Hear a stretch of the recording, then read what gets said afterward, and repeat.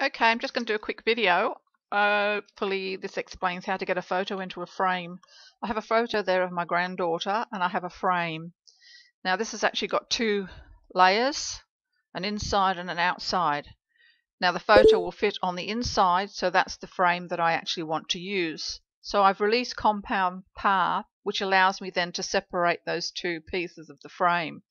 So if you see, if I use my arrow keys and click on that inside frame, I can actually move it. So I'm holding down my arrow key. Now I'm going to remove the outside one and just hit the delete key. Then I'm going to move this over the top of the photo. Now I'm just going to fit it so that I'm just getting the top part of my granddaughter. Now you just select all that now, so you've got everything, and go up to the top and you've got an intersect. If I hit intersect, that's now cut out that portion of the photo that I want for the frame.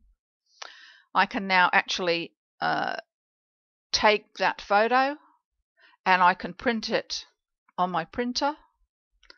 I can cut it out on my silhouette because I've now just hit it to have a cut area around it, and then you can actually just attach that photo to the frame.